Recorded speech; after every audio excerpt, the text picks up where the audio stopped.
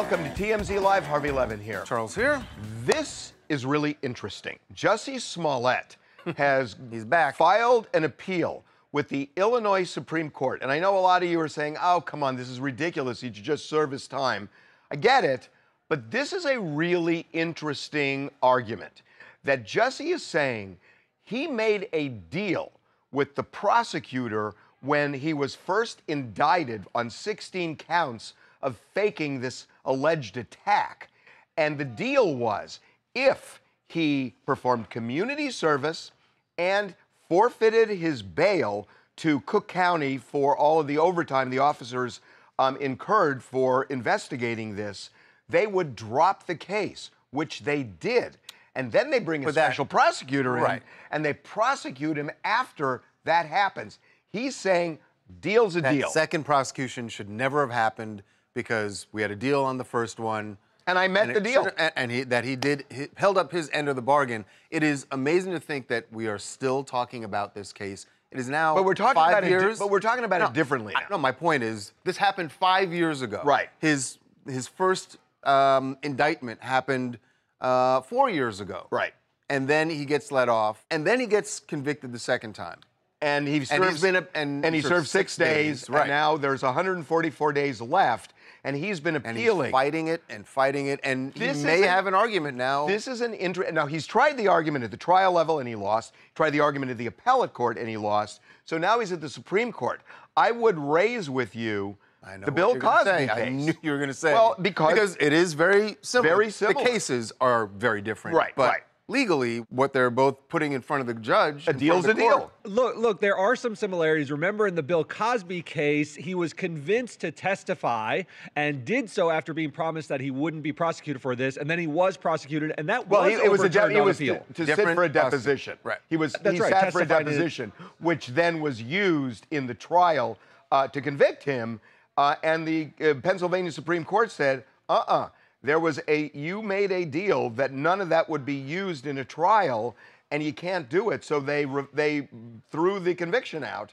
And he got out of prison. It is the same principle here with a different court, an Illinois court, but still, it's a very interesting argument. It's a fascinating argument. I mean, from Jussie's perspective, he's saying, even if you don't like the deal that you struck, you have to live by it because I served the community service and I forfeited the bond. So I've lived up to my bargain. Even if the special prosecutor comes in and says, hey, that was a bad deal we struck, I'm not going to honor it. To Jussie, who has already relied upon it, it should probably stick. And that's the argument he wants to make to the Supreme Court to finally win on this idea. And I don't even think it's a reliance issue. I think it's simply an issue that the prosecutor said, you do X and Y and we'll dismiss the case.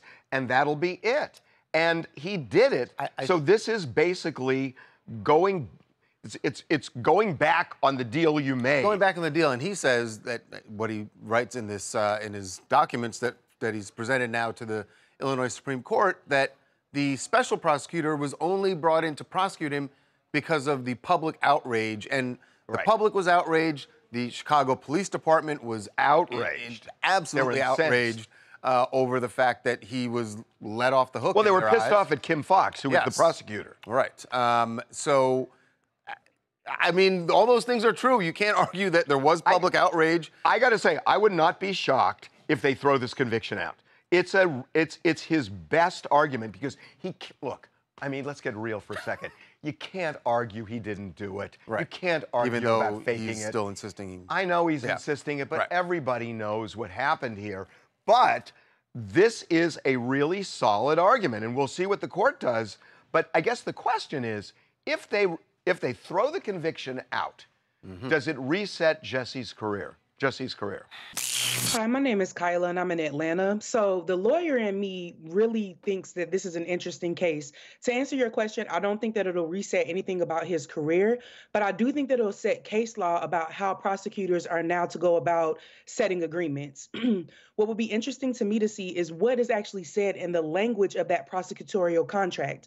Did it say we're just going to drop this case, or did it say we're going to drop this case and any incidences stemming from that night or that that day when it happened. Because if it was something stemming from that incident in totality, then yeah, the case should be dismissed and dropped, and he should not be prosecuted. But if they specifically only mentioned this one disorderly conduct charge that they were not going to go after, then hey, Well, it Jussie's was charges 16. stick. It was 16 disorderly. 16 charges. Yeah. Okay, there was a monumental verdict today that is going to affect, I think, it has to affect every parent in the United States. Absolutely. It has to. And especially as it deals with violence in schools and what parents, what responsibility parents bear. Jennifer Crumley, she is the mother of Ethan Crumley, the shooter at Oxford High School in Michigan. That was the school shooting that happened back in November of 2021. 4 students shot and killed. Right. And Ethan was convicted and sentenced to life in prison back in December. His mother, Jennifer, was on trial, just started last week. The trial ended, and they came back with a verdict this morning, guilty of involuntary manslaughter. 4 charges, guilty. She faces 15 years in prison for each count, by the way. I think it's cumulative. Well, I'm not. I think this might be cumulative. I'm not sure. I don't think it's 60 Or years. concurrent. Yeah, concurrent. Right. But look, here's the thing. The jury believes she was grossly negligent in not taking steps to prevent Ethan from going to that school and basically shooting it up. Now, the interesting part of this is she testified, number one, that the school itself had told her, make sure that Ethan is around kids. It's going to help him. She said, look, I knew he had trouble. I had no idea he was capable of anything like this. And as for the gun, she testified, that was her the gun was out, but my husband was the one in charge of keeping it safe. Yet she was still found guilty. That's got to, and I mean, it seems like the jury is saying that parents, this is on you, and you've got to have a better, keep a closer watch on your kids and be more aware of what they're going through. And by the way, so it's the first time that a parent has ever been charged and convicted in one of these school shootings. We see them, obviously, unfortunately, quite a bit. First time they've been convicted.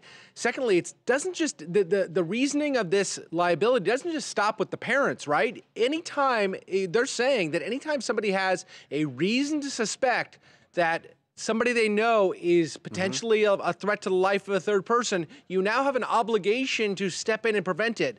It's a huge thing. I don't know that, Jason, because I think it requires having a duty to supervise. And if you have a duty to supervise and you're grossly negligent, but I think if it's a stranger who happens to hear that a kid might be doing something, but it could be an educator, though. It could be an educator. It could be an educator. Right. It could be an educator. Could certainly be a husband and wife. It could be any sort of an adult authority near a child. They always have a duty to protect that child. So here's the question. And look, I don't know the answer to this, but I think it's a valid question.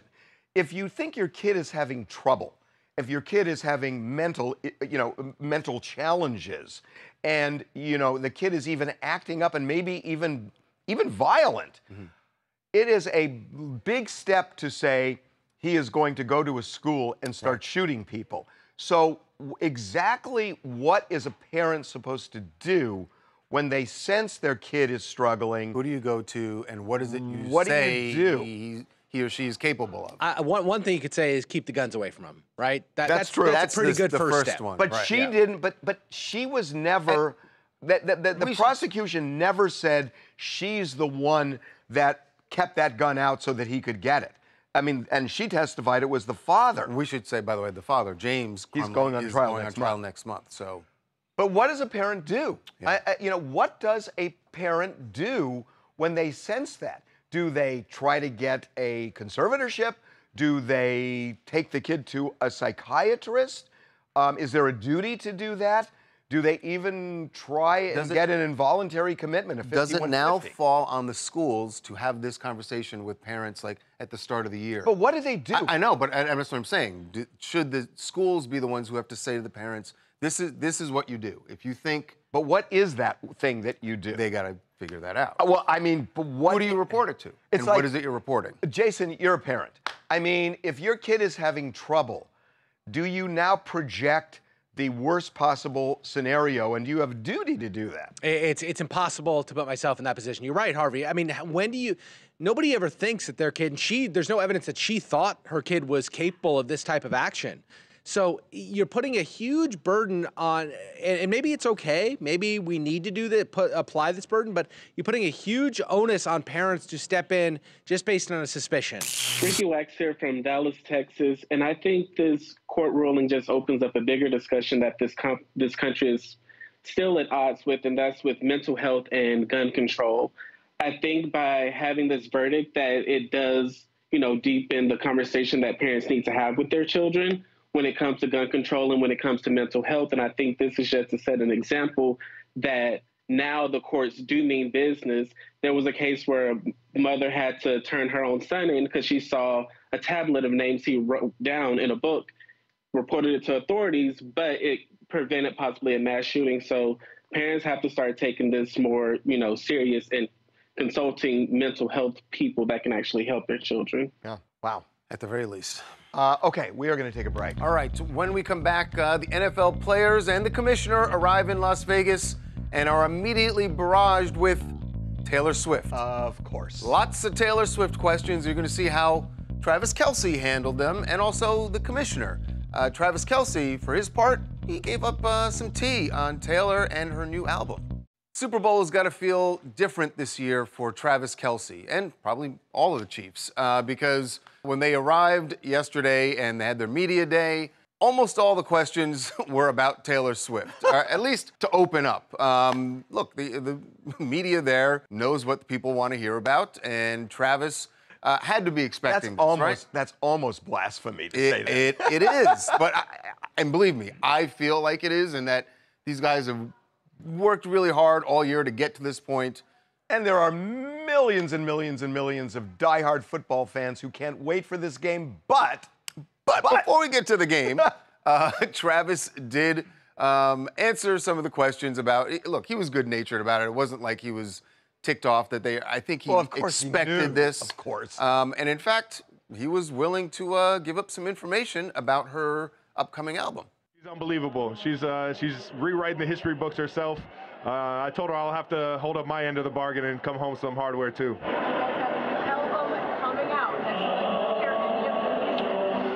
I have heard some of it, yes, and it is unbelievable. I can't wait for her to shake up the world when it finally drops. You gotta give us something about the album. Oh, I can't give you anything. I leave that up to her. He said it's unbelievable. It's going to shake up the world. I mean. I mean, I mean, what else is he supposed to say? This, of course. Is so you know what I mean? extraordinary. But you know what? I was thinking that too. I'm like, what is he gonna say? He's not gonna. Oh, my girlfriend's album sucks. He's not gonna say that. But remember, the reason that they initially even met is because Travis was a big Taylor Swift fan. So I actually take him at his word here. I think he's being genuine when he says that he actually enjoyed the album. I believe he enjoyed the album. I just think. Can I just ask?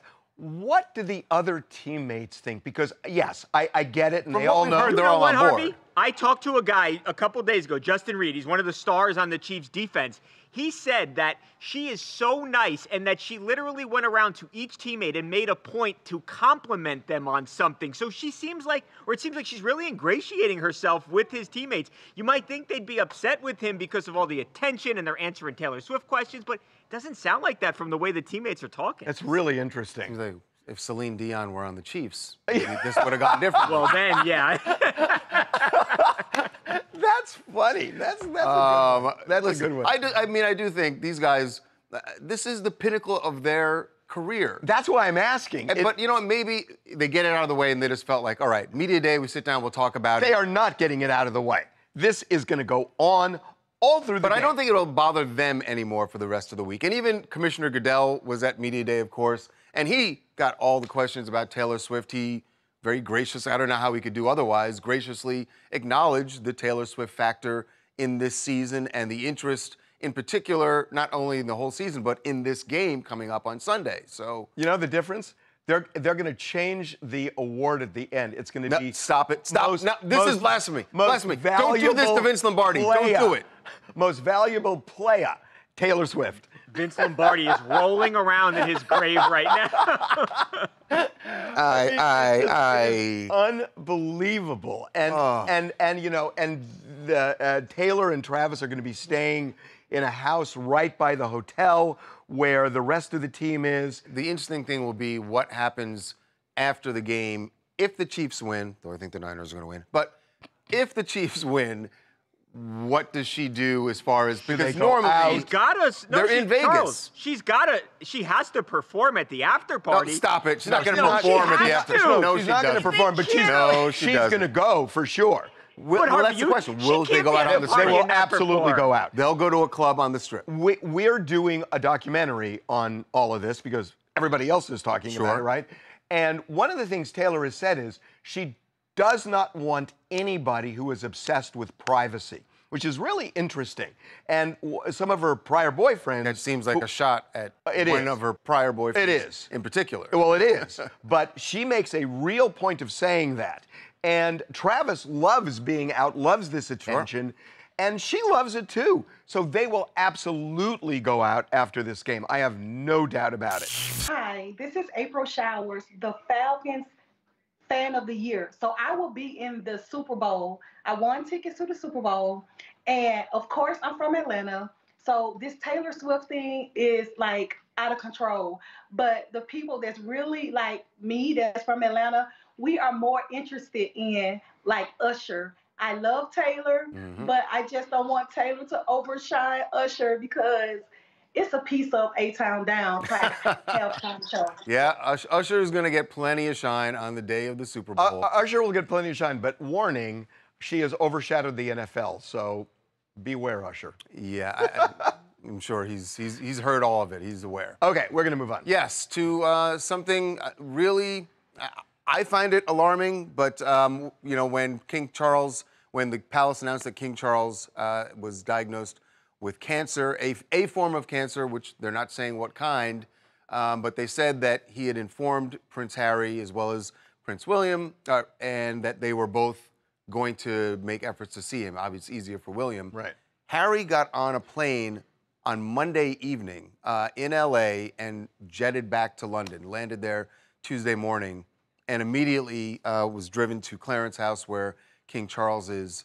I just think the speed with which he made sure to get there. It does feel a little bit alarming. It feels a little alarming. This has made a lot of people really uneasy because there was a lot of vagueness to the original Buckingham Palace announcement where they didn't say exactly what kind of cancer that Charles had and what stage it was at. But like you guys said, shortly after, I mean, just the fact that Prince Harry got on a plane so fast to go see his father, who, remember, he does not get along with, kind of shows you that maybe this is a rushed scenario. However, in the original statement, they did say at the very end that King Charles is looking forward to returning to public duty in the future, which made you think like maybe that's possible, you know, uplifting without a doubt, but still there's a lot we don't know. You say nothing if you're worried, but the fact that they said that, maybe that means it's hard to, whatever it is, it's going to be treatable. It's hard to decode that. It is hard to decode that. Right. And by the way, we should say that video we showed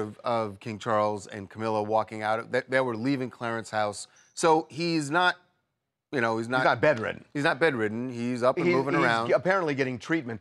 I think the interesting thing with Harry, look, I saw some stories out that Harry has no plans to see William. That's ridiculous. Of course they're going to see each other.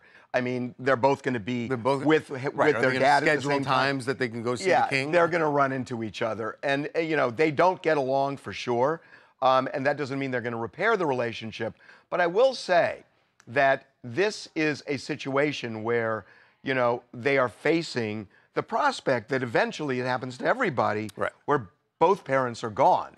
And when one parent is gone, especially in those circumstances, it's a terrible tragedy. But there's something else that happens to human beings when the second parent is struggling. And that may change the dynamic a little bit. We will see. We will see. Eventually, we'll see that. Hopefully, King Charles is fine, and that's not the scenario they're dealing with. Right. All right, we are going to take a break, and when we come back, we're going to Vegas. Yes. But this time we're going with a Vegas insider. Dana Rosselli is going to join us to tell you all the inside info on the parties, the food, and where Taylor and Travis might end up on Super Bowl night. Well, everyone is flocking to Vegas slowly throughout the week because, of course, the Super Bowl going down on Sunday. Since it's raining so hard, they're sloshing to Vegas. From LA, they will definitely be sloshing. Yes. That's the truth. But Vegas is, on a regular weekend, Vegas is a lot of fun. I am a big advocate of Las Vegas. I also fund a lot of Las Vegas. But he does. I've actually been there with him once. It's true. But this weekend is going to be just ridiculous. And the amount of entertainment that Las Vegas has to offer, like I say, on a regular weekend is something, but they are stepping it up in a lot of different ways for the Super Bowl. So joining us right now to get the scoop on all the other things outside of the game going on in Vegas, Dana Rosselli is a Vegas insider and host of Vegas Revealed podcast. And she is joining us right now from somewhere. What, are you at the stadium right now, Dana? No, we're actually at the Westin Las Vegas. This is in an area called Lake Las Vegas. It's about, I'd say, 25 to 30 minutes from the Strip. This is where the teams are staying. Okay, so Vegas, like Charles said, is lit on any given weekend. What's different about this coming weekend? What's going to happen? Well, I think that, we're used to having people coming and going, and we always have, celebrities in town. But I mean, I feel like this is going to be a huge mash of A-listers, all, combined into a few days. And I feel like that's a big deal. We've never thrown a Super Bowl before. I mean, we're used to, having parties and having celebrities and having incredible DJs and performers all the time. But it's just going to be, all at once. And I think it's going to be pretty incredible. And things are going to be, like times 10. So give us something specific, something special that they're doing. Is there like a Taylor Swift thing that's going on where, I don't know, Taylor Swift impersonators? I mean, everybody's interested, obviously, in Taylor and Travis. So is there anything like special going on there for the weekend? Well, I can tell you that I actually have seen a Taylor Swift impersonator in a show called Divas, and he was amazing. Incredible. Literally looked just like Taylor. So I have a feeling that he'll be out and about on the Strip this weekend. But listen, across from the Wynn, there's this lot, and they're doing this huge party. You probably know the H. Wood Group, doing a huge party there. They're going to have the Future, David Guetta. I'm hearing that stage tables, I just took some notes, are actually going from about 45,000 to 100,000 to be close to the stage. Did you just say this party goes up to 100,000 a pop? They just found a huge open lot and said, what can we do here? Oh my God. Yeah, that's Vegas for you, right? And it's 2 nights. The next night's Jack Harlow. So, I mean, that's stage tables, like next to the stage. That's the cost. Yeah, they're just doing this huge build out. We've been watching them construct it, and it's going to be 2 nights of parties. They need this space. And then, of course, there'll be stuff going on in Excess Nightclub, with Shaq's Funhouse and all that. All right, one cool thing that I know you always have the lowdown on, and in fact, when I go to Vegas, I always look at where Dana's gone to eat, and I know that's where I want to go eat.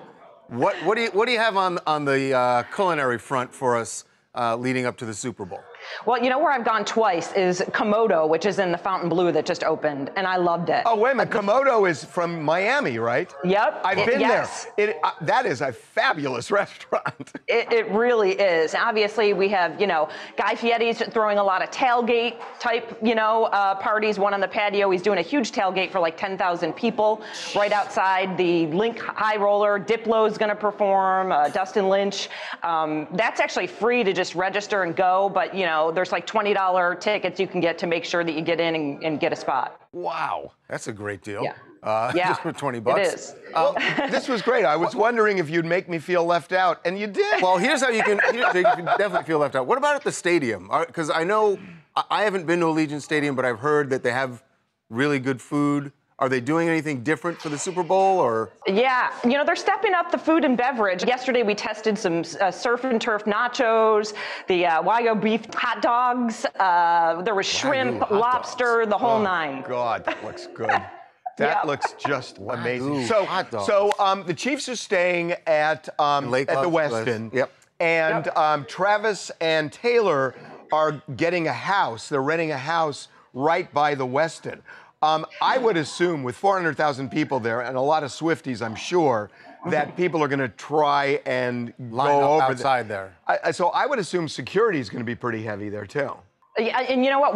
When we actually drove up here, we had to go through security. You know, there are police at every, stop. We just went through metal detectors. There's police dogs. I mean, so security is very tight here right now.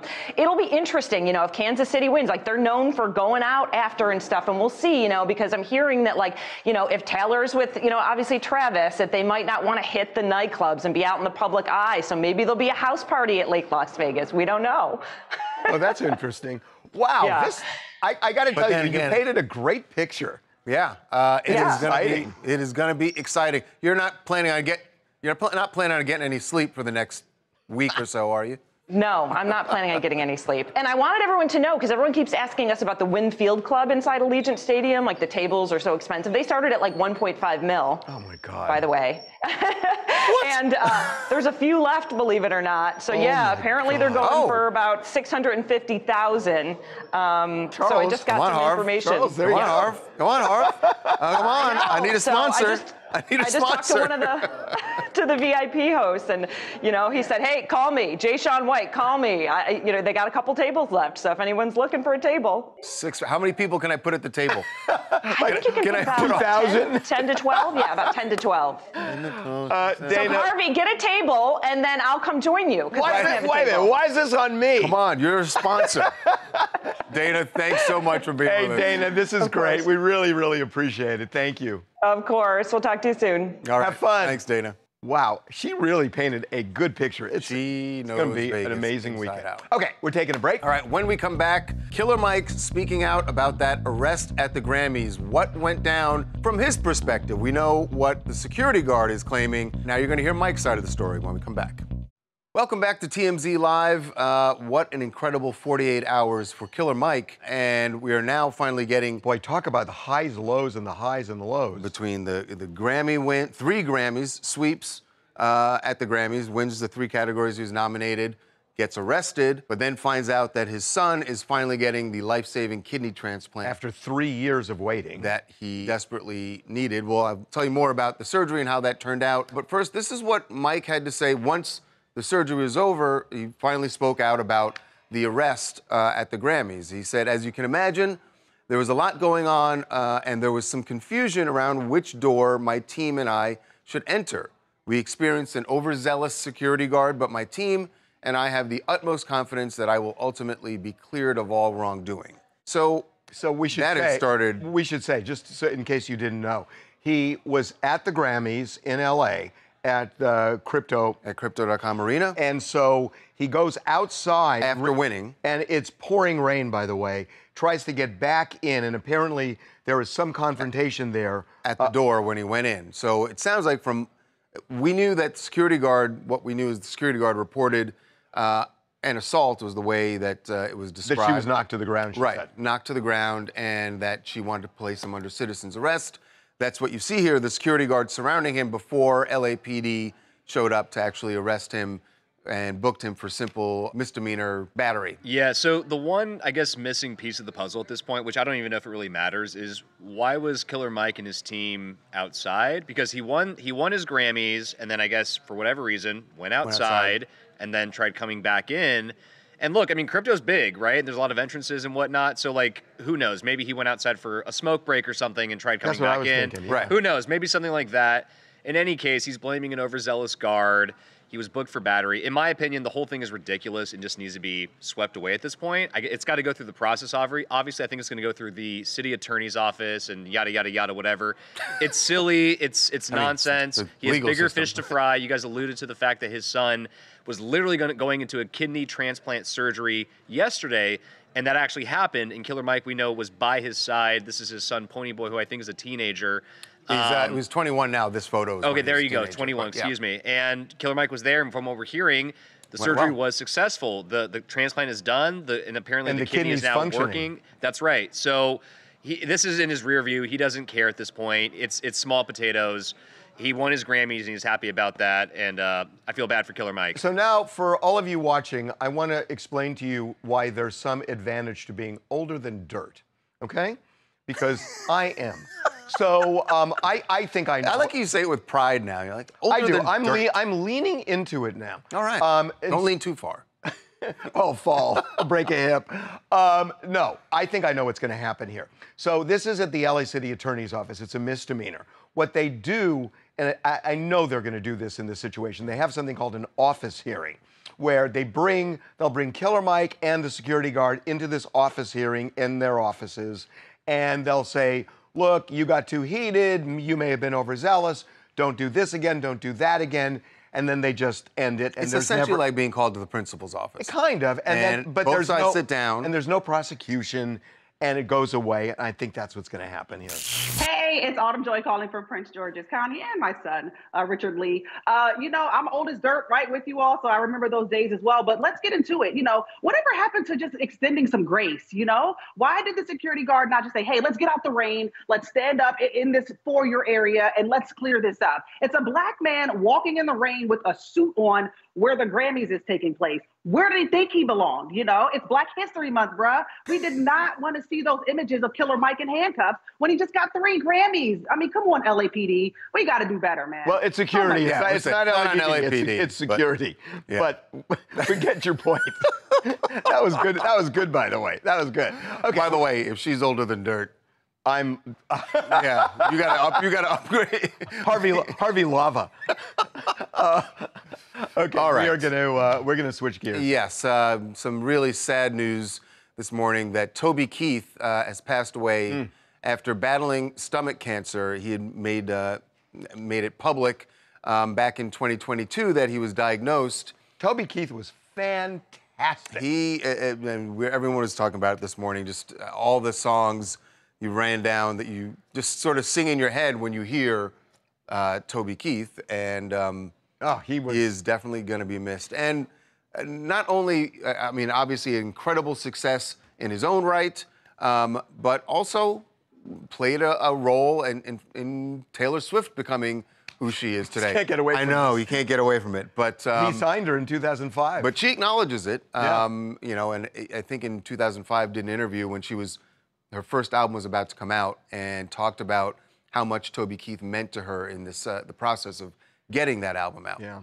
She came to Nashville last year writing her own songs, singing them, and hoping someone would like them. Toby Keith did. So much so that he just signed her to his new record label. That makes them partners. You're in the room with him and you can feel it. There's a power there, and you're just like, oh my God. So I don't think I'll ever get to a point where I won't see him and be like, oh my God, that's Toby Keith. You know, beyond signing Taylor Swift, obviously that's a big deal, but his impact and legacy, I think, goes way beyond that. It's crazy that he was one of the biggest country stars of the 90s, but he wasn't like the top tier A-list of like the Garth Brooks, George Strait people. He was huge, and then in the 2000s got even bigger and had a 30-year career just cranking out hits. My name's Oya. I'm from Vancouver, Canada. And yeah, it's sad to see a country legend like him pass away. I was raised in Georgia, so big country scene there. And it's sad to see such a legend pass away. It is. Yeah. It really is. It bears saying, it should be said every day, cancer sucks. Cancer just sucks. Sucks. And the most important thing in life is health. Yep. Okay, we are going to take a break. All right, when we come back, there is one Super Bowl player who did not get a barrage of Taylor Swift questions. Unfortunately for Patrick Mahomes, he got questions about his father's arrest. Patrick Sr. arrested for DWI over the weekend. You can hear what his son, the Super Bowl champ, has to say about it. Some new details on the arrest of Patrick Mahomes Sr., we told you was busted for DWI in Texas over the weekend. We'll get to those in just a second, but first, his son arrived in Las Vegas, had media day, and of course, his dad's arrest did come up. Here's what Patrick had to say about it. Yeah, he's doing good. Don't really want to get into it too much, but he's doing good for whatever the situation is. It's a family matter, so I'll just keep it to the family, and that's all I really have to say at this point. It's almost the exact same situation he just went through a couple months ago. I know we talked about this yesterday, but Jackson Mahomes was arrested, and he had this same press conference a couple weeks or a couple days after, and he had to deal with the same answer. He said, look, it's a personal matter. I don't want to talk about it, and I'm moving forward. Yeah, I know the cops, the affidavit in his father's arrest was released, and boy, from what the cops are saying, this was a no doubt DWI from the way they describe it. Some very disturbing allegations. In the police documents, they wrote that he had a 16-ounce can of Coors open in his center console. They also say he admitted to drinking before getting behind the wheel. They also said he bombed kind of field sobriety tests, failed them pretty badly, and then they threw him behind bars. And this is his third DWI, and well, this would be his third conviction for conviction if he's convicted. Right, and that would be a mandatory jail sentence. Yeah. That could be extensive. So, yeah, he is dealing with a lot. Yeah. I mean, especially after his brother and now this. But he's also a focused guy. Yeah, he's definitely focused on his job, and you know that's why they have the media day at the beginning of the week.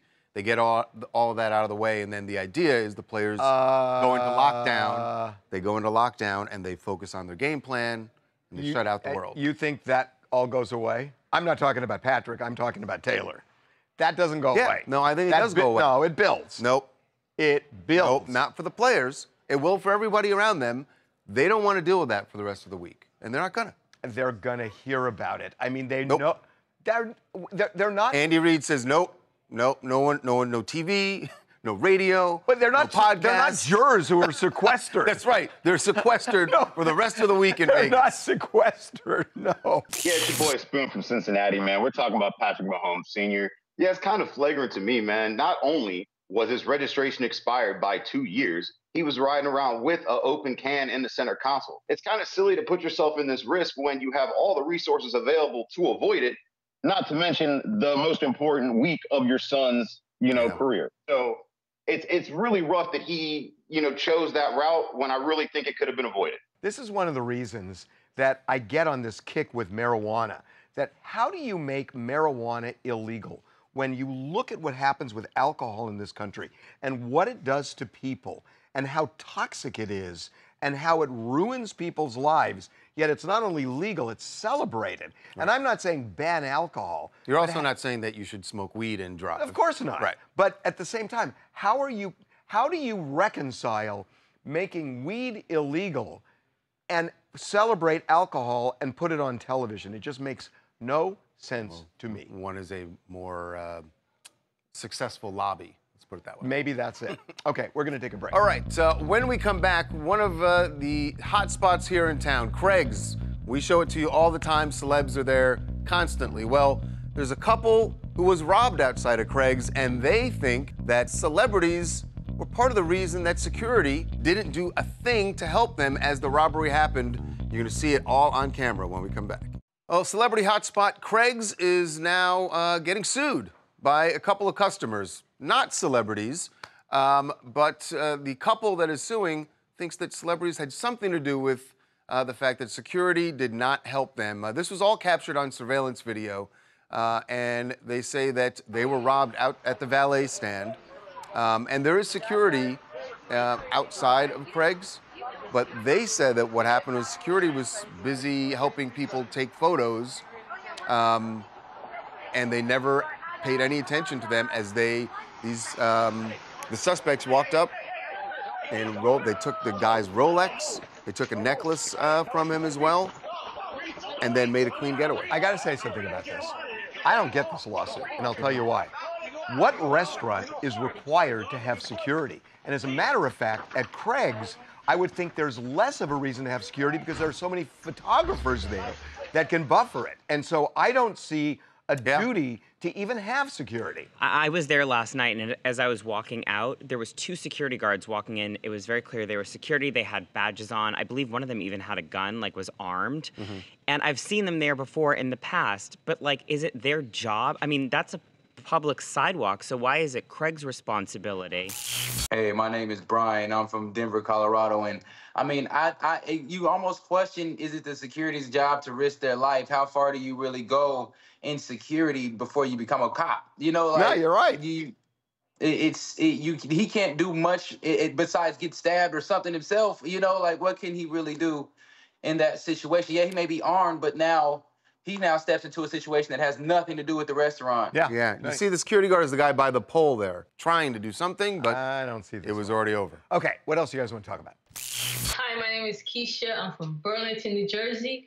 I think Jussie is more concerned about what's going to happen to him once he goes to jail rather than the Supreme Court overturning his conviction. So he should just do his little 5-month protective custody, especially since he's not going to do the whole 5 anyway. Yeah, I got to say. He's not willing to go. Yeah, and don't dismiss this too quickly. I'm going to be interested in this. One more.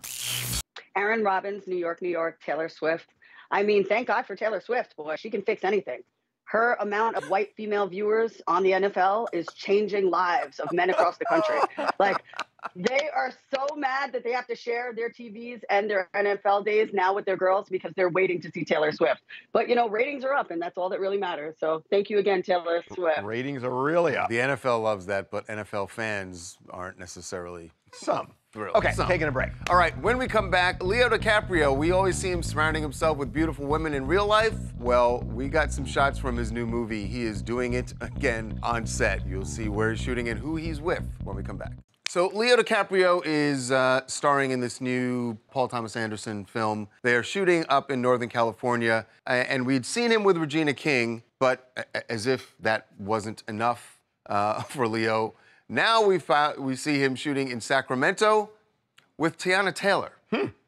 Boy, no, how did Paul Thomas Anderson convince him to take this role? Yeah, you're going to be spending your days sitting across from Regina King, and then we don't know anything about the plot, but it looks like, is he playing a lawyer? It looks like he's playing a lawyer. And is Tiana the client, or is she also a lawyer? I think he's playing. I think he's playing a lawyer. A lawyer with a hair bun? It happens.